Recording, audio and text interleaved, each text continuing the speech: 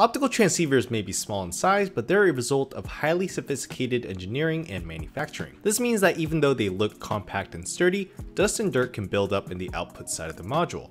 If the receiver or the transmitter connector end faces are not clean, you might run into severe problems including data disruptions, impairment, and damages to the fiber core.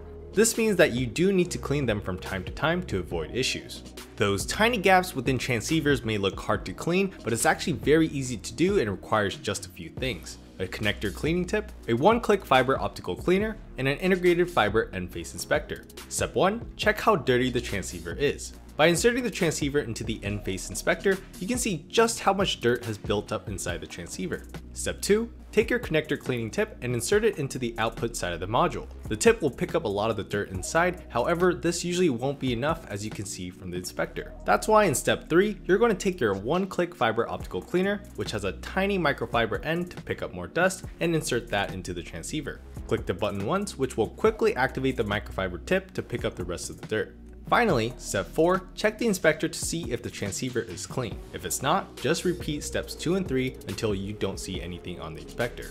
And that's it. This is a very simple process, but at ProLabs, this is an absolutely essential step in our testing and manufacturing processes. The process may vary a bit depending on the transceiver's form factor, but it's going to look pretty similar to this. Alright, that's all for this video. Thank you so much for watching. Make sure to like the video and subscribe to the ProLabs YouTube channel for more videos. Thanks again, and stay connected for the next video.